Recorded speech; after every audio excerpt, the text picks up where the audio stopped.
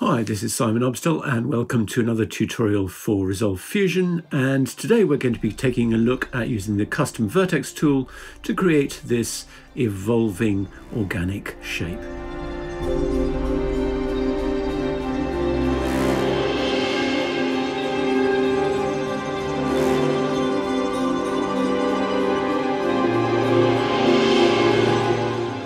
So that's pretty interesting, but it's surprisingly easy to do. So let's get started on it. So the first thing I want to do is to add a 3D shape. I'm going to set this shape to icosphere. I'm going to set those subdivisions to 50. So there's our icosphere over there. Let's, to that, add a UV map tool. Now, what I want to do with this is I don't want planar, and I also don't want spherical. I actually want it mapped like a cube. So I'm going to select Cube Map. Y is fine. Then I'm going to add a Custom Vertex tool. After that, we're going to add a Replace Normals to tidy everything up. And after that, let's add a 3D Merge and a 3D Camera and a 3D Renderer. And also to that merge, let's add a 3-point light. Let's set our camera's position to be something like 7 on Z. Let's come to the renderer, look at that, turn on lighting, turn on hardware renderer. There is our icosphere. Let's just move this light over to -4 on X and maybe -1 on Y. And let's just give it some color. Let's go for something like that. Let's copy it, add it to the merge. Let's change its position. So +4 on X and +1 on Y. And let's just change its color. Now I'm doing this because this lighting is actually what's going to drive the whole effect. Now let's talk about the fancy Custom Vertex displacement. And just a note on this hardware renderer, I'm actually going to stick with the default bit depth and the Z buffer fast because to my mind, they're actually going to give us a better looking result. So let's talk about how we're going to set up our effect. What we're going to do is we're going to add a background node. We're going to set its size to something like 1024 by 1024. Let's come over to the color. We want to select gradient. Let's look at it over here. We want the gradient type to be radial. And then we want to set up these colors. So this one here, the one that's black, I'm going to make red.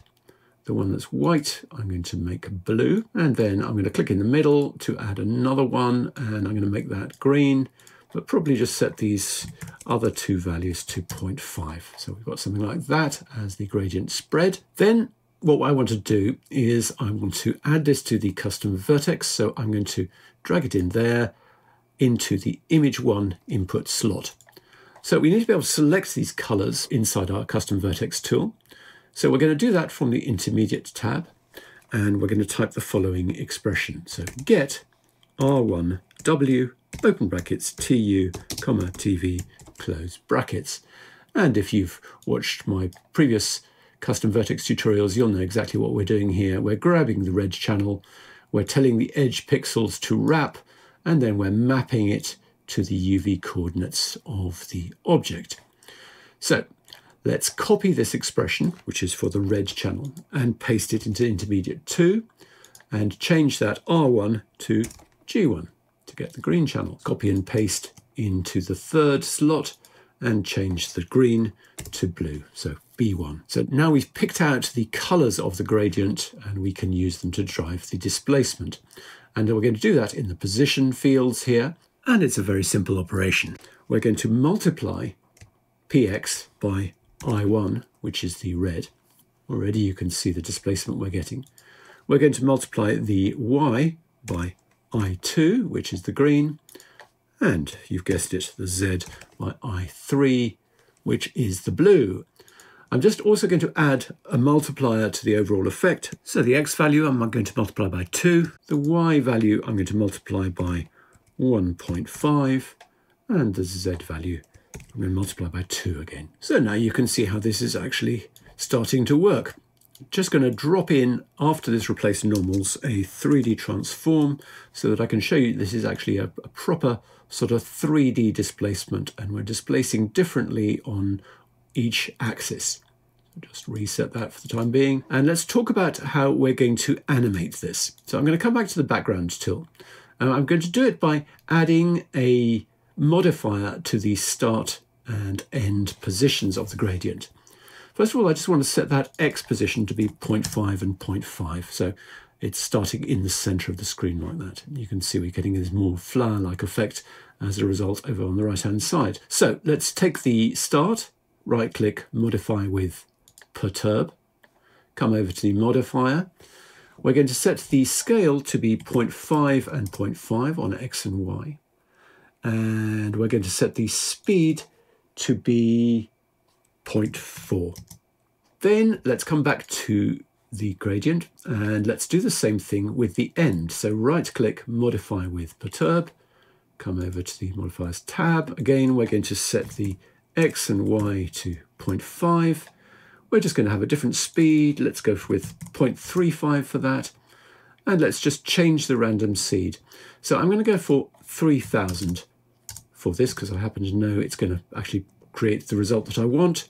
You can obviously experiment with all sorts of different random seeds here and it's going to give you a completely different look. But now you can see we've got this evolving shape like this.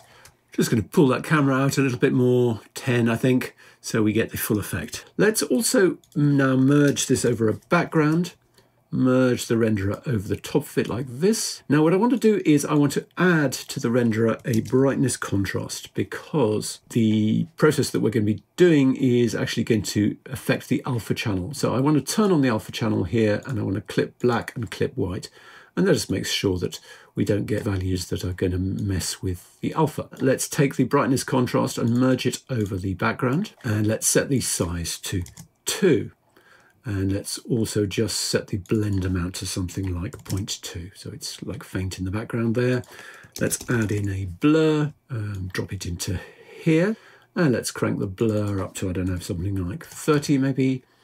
And you can see we've got this nice texture in the background there. It's making it look a little bit more interesting. Let's just hide the other viewer for now. I think what I also want to do at this point is to add another merge at the end here and take this brightness contrast into it like this. Let's look at that. And I want to flip the horizontal and vertical like so. So I get a more mirrored effect.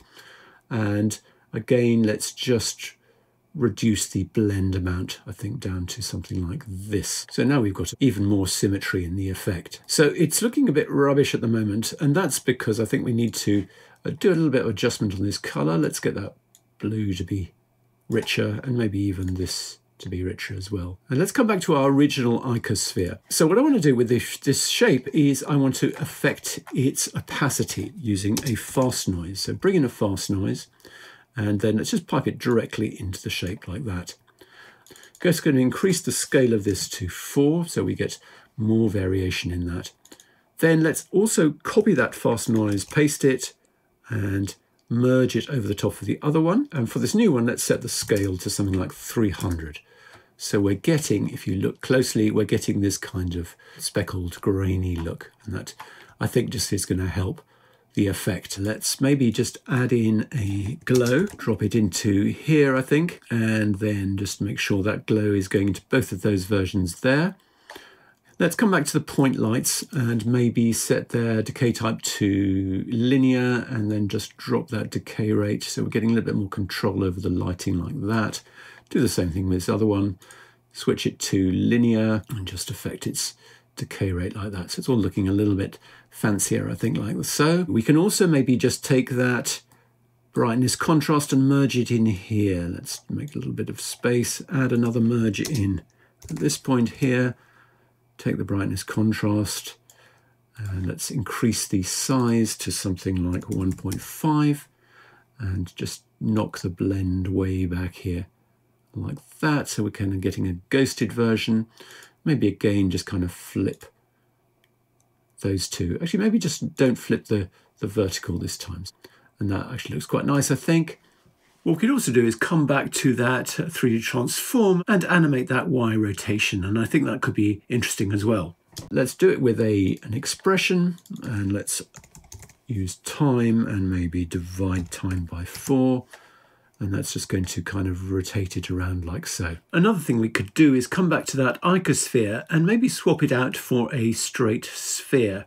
And that gives a surprisingly different result.